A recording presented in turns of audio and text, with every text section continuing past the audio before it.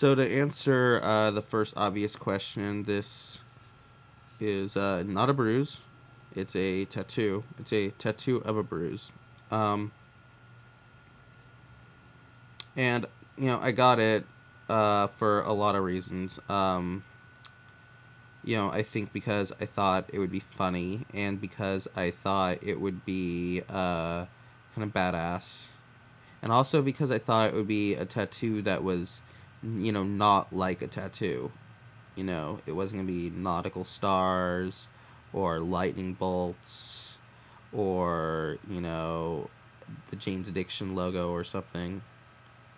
But what I really kind of realized a couple days, I think about the Saturday night after I got it, was that actually what I had purchased was something I was going to have to explain every time my shirt came off for the rest of my life. And so far the explanations have largely gone along the lines of like, whoa, how'd you get that?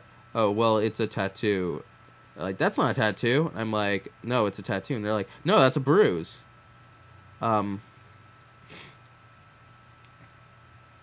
that's, I know that's what I have.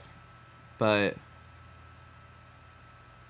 I still feel really good about it. And I feel like somehow this is like really an expression of myself on my body. This picture that's now drawn on my body. And even though I know that as I get older, my explanations for it are going to just sound dumber and dumber and dumber, I am really glad I did it.